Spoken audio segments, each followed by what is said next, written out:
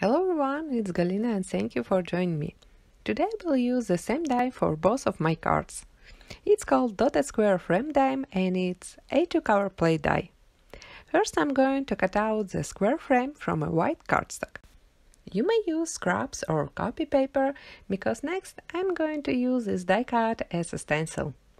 I really love this big square pattern and I want to use it with my inks and blending brushes.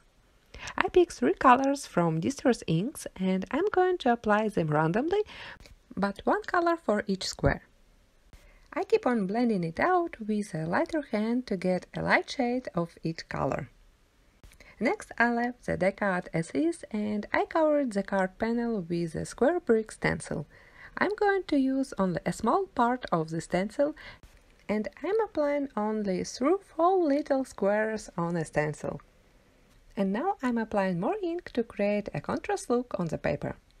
I'm using the same colors for each opening. I trim out this ink blended pattern and I attach it to the A2 card panel. I cut out 1 more square frame from a white cardstock and I decided to create another similar card and leave the first panel as 1 layered clean and simple card. I made the second pattern in the same way, but I attach it on a white card base. And I foam mount the die cut frame to add dimension on the card background. And you can see how different they look with the light and dark card bases. On the blog you can find more details and photos of both these projects, link you can find in the video description below. As I kept the first panel without any dimensional elements, I can stamp the sentiment directly on it.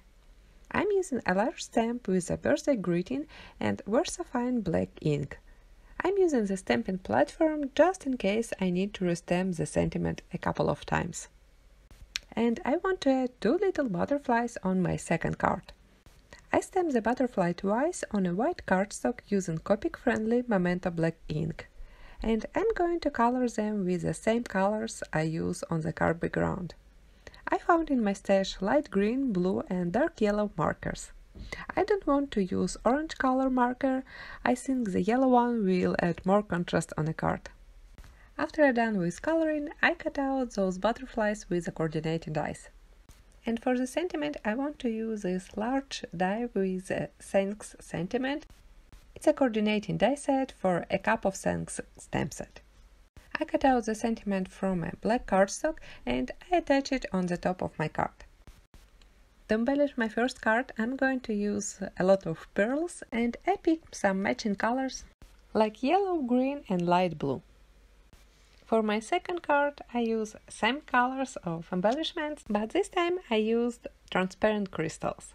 I attach all of my embellishments using liquid glue from Studio Katia and my amazing tool embellishment wand. Here's a closer look of my finished cards, and I love the both versions of the same technique. I hope you like this video. Please don't forget to leave your comments, subscribe to the channel and turn on the notification by pressing the bell next to the subscribe button. Thank you for joining me and have a nice day. I will see you next week. Bye!